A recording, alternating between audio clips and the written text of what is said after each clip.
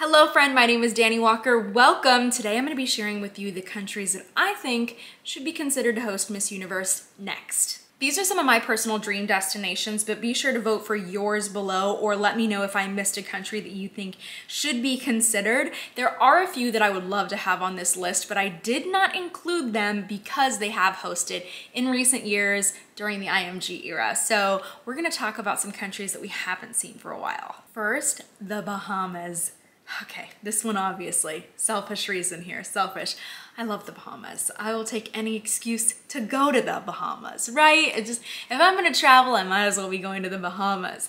So the Bahamas is where they used to host the Miss Teen USA competition. The last time that they hosted that pageant was in 2015 when Keely Graham of South Carolina won the Miss Teen USA title at the Atlantis Resort. If you remember when it was hosted there, the staging seemed quite small, but that was okay. That was for a teen pageant, so that really didn't bother me. I thought it was a great venue for that. I was looking up the Atlantis Resort, and it would seem that those are their only large spaces, that they have small ballrooms, relatively, just compared to some other event spaces that I've seen or seen other pageants held in. So I do think that they would probably need a different resort. Now, I will say the Atlantis Resort does have a beautiful outdoor area, and how fun would that be for a preliminary competition or just something, an event, right? There was a few years ago where they did a swimsuit show of the contestants at Miss USA. I want to say that was 2017, and it was this outdoor by the pool event, and I love things like that. Let's see more of the contestants. Let's do it. Actually, yes, they did that a couple times. They did that at Miss Universe too. Yes, let's do it. Let's incorporate more sponsors. That's an option, but I'll tell you, I have done a pageant outside.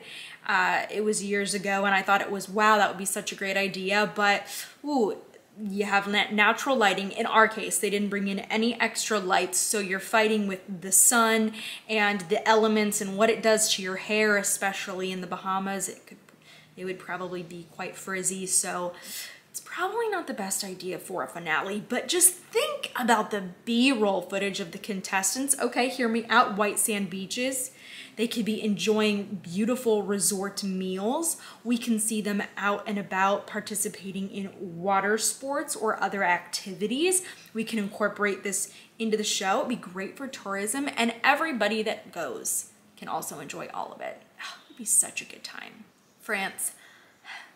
If you guys watch the channel regularly, you know that I recap Miss France, and it is beautiful and it is gorgeous, and the things that they put together are outstanding. They are one of the best, if not the best show in pageantry. So what I like about hosting the pageant in France, obviously there's always going to be pros and cons, but there's a lot of beauty, there's a lot of history. The other thing that we have seen from the Miss France organization, for example, is their capability of hosting shows in numerous regions in the country. So clearly there are venues to host this, and that's an issue within itself for any pageant. One thing that this pageant does is they host their shows in the city of the reigning title holder. So this pageant moves from year to year to year in all these different regions, and regardless of the regions, we still see incredible shows. So why not? Let's let them take over Miss Universe and put on a big, grand, beautiful production. But also, like I said, this is a really big travel destination for so many pageant contestants. I can't even tell you how many times contestants tell me that they would love to visit Paris one day, and so check the box for that for these ladies. That would be so fun, and I do think that there's a lot of opportunities to really dive deep into exploring the culture of the city and the fashion. That's a whole unique element that France has that other countries might not have. France, you're on my list. By the way, if you're a pageant contestant that is struggling with their social media and growing it, I have a brand new tool linked in the description. It's called Content Queen. Check it out.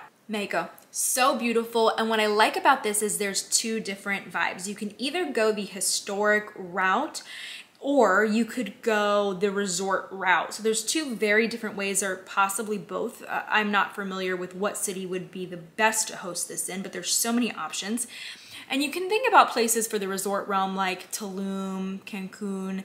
Those are really, really beautiful spots that we see influencers travel to all the time. So just imagine once again the photo opportunities, the beauty of it all, and how this is really gonna attract more contestants. Also, it's such a great place for activities. Think about this. People jumping into cenotes or zip lining or spending time on the beaches. There's just so many, well, depending on where you're at, there's just so many different things that you can do in Mexico. Also the food.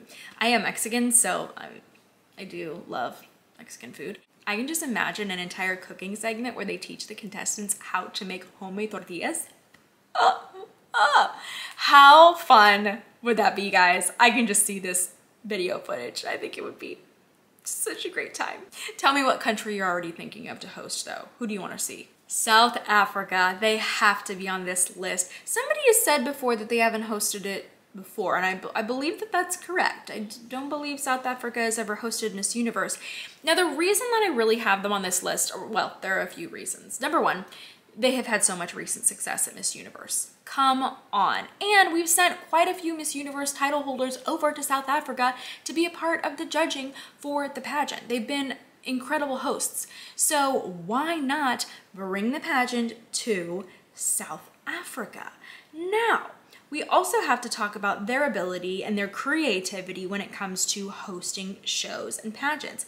Most notably, I want to talk about when pageants went virtual and they moved things around and they still made a pageant happen, but in a incredible way. You guys can go check out my other episodes where I recapped those final shows and honestly all the coverage of Miss South Africa. But the video packages, the virtual competitions that they put together, the sponsors that they bring in and how they merge that into the show, oh, whoa. They just seem like a country fit to host Miss Universe. And the other thing is I just want to give them a round of applause for the quality of their hosts. I mentioned this too for Thailand. I really like their hosts. I think that they did do such a phenomenal job there. But South Africa, oh my gosh, talent, so much talent. Oh, and I will say the way that they incorporate the arts into their shows too. I didn't even think about that, but there's so many possibilities here. Last on my list is Vietnam. What a beautiful country. I am so jealous because when I was in Thailand, some of my sister queens that were there as well, they ended up going to visit Vietnam. They said it was quite a process though to get a visa when they were already in Thailand, but they still went to do it and they said it was gorgeous. And every time I see video footage and packages of Vietnam from the title holders, I just think, how could I not visit Vietnam in my lifetime? It just looks incredible. Also really big fan of Vietnamese food. One of my best friends growing up in high school was Vietnamese, so I got to experience authentic Vietnamese food after school all the time, and oh, whoa, I wish I knew how to cook that. It's so tasty. Now I need to go find some actually. Aside from the amazing food that you know the contestants would be eating at the pageant, we have to think about too. They have beautiful culture, but there's also really dynamic cities. So we're talking about cities that are rural, that are out in a countryside, but then there's also big cities that you would see, major metropolitan areas. So that's another thing. It's like, okay, well, where would you host it then? Do we go with natural beauty or do we go with these incredible cities? And we also have to think there's a lot of culture behind everything that the contestants would see there. If we're talking about rural areas or places outside of the cities, you could take them to waterfalls, caves, bays, mountain areas. There's so much there. Another thing about this country is that there's a lot of pageant fans. We've seen Vietnam in recent years. Actually, they just won the Miss Grand International title, but we've seen that pageant fans from Vietnam have really been showing their support of their queen. And just like with countries like Thailand, Philippines, and Indonesia, they put so much prep into their title holders. It's extensive and it's comprehensive. And so I just love the amount of detail that they put into it. And I've looked at some clips. I haven't gotten the chance to review their national pageant yet, but I have seen some clips of it and the staging looks incredible. It looks world class. So why not? Why not Vietnam? Let's do it. Let's host Miss Universe. So those are my favorite countries right now, ones that are really on the top of my list to host Miss Universe. As I mentioned, there's a few countries that weren't in this episode, but that's because they've hosted pretty recently. So I thought, let's mix it up a little bit. Thank you so much though for watching this episode. Please leave your episode requests in the comments below. I hope that you remembered to subscribe and that you shared the channel and come back for lots more. I'll see you next time.